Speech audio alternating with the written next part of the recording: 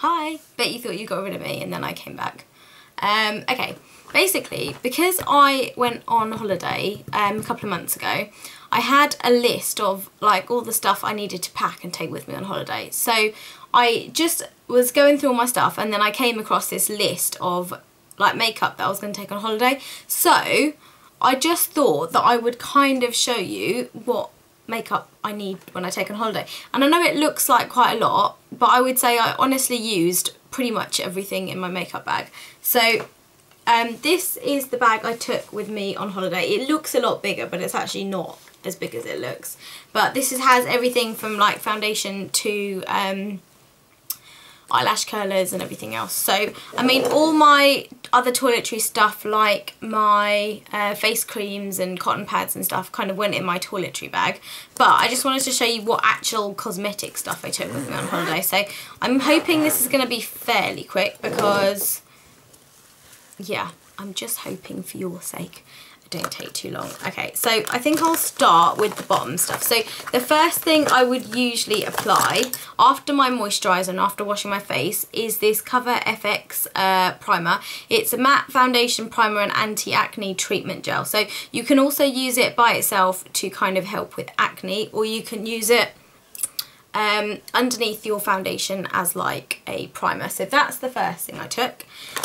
And then once you've got that on, obviously the next thing you want then is your foundation. So the foundation I took with me obviously was my best friend here, which is my Studio Fix. I took, I had a couple of different colours, but I took the darker one because that's the one that I'm going to need when I'm on holiday. So I only took one with me. And then I took concealer. With concealer, I actually took a couple of different concealers. So I took my Pro Longwear for my blemishes on my face, and then I took my Studio Fix actually for under my eye. I prefer the Studio Fix for under my eye just because it's a little bit thicker, and it just, I don't know, I just prefer it, to be honest. But I interchange between the two, but on holiday I prefer a little bit more coverage under the eye. So that's my concealer. Once I've done all the face stuff, I will then actually powder my face just to hold everything in place. This is more for like the evening makeup rather than some stuff I would do like in the day, because obviously nobody wants to cover their face in this stuff during the day. And then I just took my Mineralized Skin Finish Natural in Medium Deep.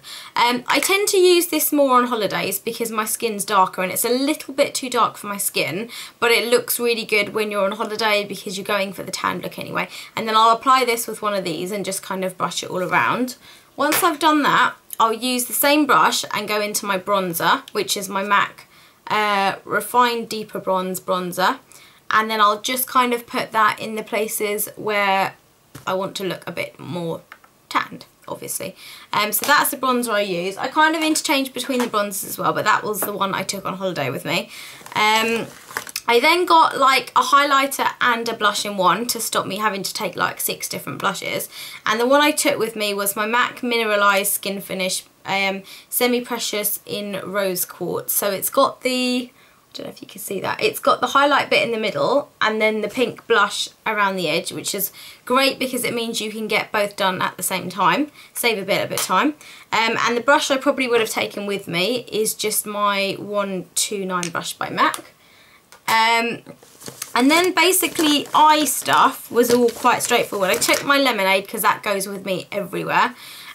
So once I've got the lemonade on, the only 2 palettes I took with me are the Benefit's Big Beautiful Eyes, because it's a neutrally sort of palette. So you've got like your highlight colour, you've got your lid colour, and then you've got your crease colour. And then you've got like this concealer, which I have to say is a bit too light for me, but I can use it as a highlight. And then for a bit more colour, if I wanted something for the evenings, I'd go for my Urban Decay Ammo palette. And I get so much use out of this because honestly it's so versatile and it just does so much stuff and I love it. So they're the only 2 palettes I took with me, but other stuff relating to eyes, I've got obviously my brushes, which I'll finish for you afterwards, but you've got I've got a brown eyeliner pencil. I also took a black eyeliner pencil with me as well, and a liquid liner. So I got like, sorry, this is such a state. My Bourjois liquid liner, and then just a random black eye pencil, and then a brown one. So I think you need a black and a brown anyway. And then I took liquid, because actually I find it a bit quicker to do liquid liner, because I just find with pencil, like, it just goes everywhere and it gets all smudgy. And then I've got my eyelash curlers and my mascara. The one I took on holiday with me, because I just bought it and I was really excited about using it. It's the Lash Architect 4D by L'Oreal, and then took those with me as well. I think that's all I've got for eyes, apart from the brushes, which I will just quickly go through, because I don't really know if anyone's going to be interested in my brushes.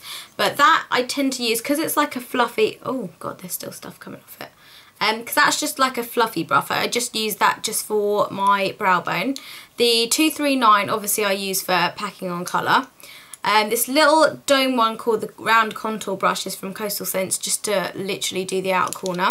And then I have the 224, which I either actually use for concealer if I've got some hefty volcano that I need to cover up, or I will use this just for a wash of colour, like in the crease or something. And then obviously the 217, which I can't really live without, and as you can see, it's like, it's just disgusting. So those are all the brushes I took for my eyes, and then the only foundation brush I took was this 130, because it just gets everywhere. You just don't need any other brush when you've got this one. I never use these kind of brushes for my foundation. I bought this because the woman told me to buy it, and I don't think I've ever used it, to be honest. I just find that it's really streaky, and I just find that you end up wasting like a lot of product because it all gets stuck in the bristles, so I just thought I'd scrap that. I also took this little spot treatment thing just because obviously if you're wearing makeup and it's getting hot, your pores are likely to get clogged up, and you know, it's not nice. So I took this just to use in the evenings for after I've taken my makeup off, which I use on a regular basis anyway, but I have like my Panoxyl, and then I've got my Clinique one, then I've got some tea tree stuff, so I just kind of took whatever I felt like. For lip stuff, I think that's the only stuff I've got left is my lip stuff. Oh no, wait, I've got a pencil that I got from Mac Pro, and it's just NW25 NC30 chromographic pencil, and basically it's a really light colour. It's just the one there, and it's basically just for like inner rim of the eye. Because I said I don't really like putting dark colours on the inner rim, I'll put it on the lash line, but I won't put it on the inner rim just because it closes my eyes up too much, and I don't have the biggest eyes in the world, so I use that just to open up. And I have to say, like, this is a really good purchase. Everyone should go out and get one of these. And then I've got a couple of lip pencils. I took Soar by MAC, which is a really nice pink colour. I might just swatch that for you guys so you can see it. It's just the one underneath, which is just a really nice sort of pinky browny colour. And then I've got Plum, which I wear a lot when I wear like my Mystic Mauve and stuff like that, which is just under, it's just a little bit darker. And then I've got like my trusty Rimmel Cappuccino pencil, which I have been using since I think I first started wearing makeup. So, and it's just one of those ones that I will always go back to. It's just a slightly browner, but it's just dark enough so that it just outlines my lips a little bit and just defines them a little bit more. And then I took like 4 lip products with me. One was just this Inglow lip duo thing. So you've got 2 sides, it's like a little cube, and you've got 2 sides to it, and on one side you've got like a non-shimmery one, and the other side you've got like a bit shimmery one. So what I tended to do was to put that like and dab it kind of all over my lips, and then just put like a blob of that right in the middle just to kind of give it a bit of shine. I didn't take any glosses or anything like that. This is literally all I took with me for like, you know, for like daytime and stuff. And then I took a nude lipstick, which is Pinky Beige by Maybelline 721. And it just looks like that. Really nice everyday kind of to the beach sort of colour. And then I took this slightly lighter pink, which is Latino, and it's 200, also by Rimmel. It looks kind of bright, but it's a really sheer pink colour. And then lastly, I took this Rimmel London Kate Moss lipstick that her kind of new line, and it's like this slightly darker pink, and it's in 05. and they just smell so good. I don't understand why they make lipstick smell this good, because it just makes you want to eat it, and it's got this little crowny thing. I love how I can zoom and you can actually see stuff. Anyway, that's it. That's all I took with me, and my bag's empty. Thank you so much for watching, and have a great new year if I don't make any videos before that, and thanks a lot.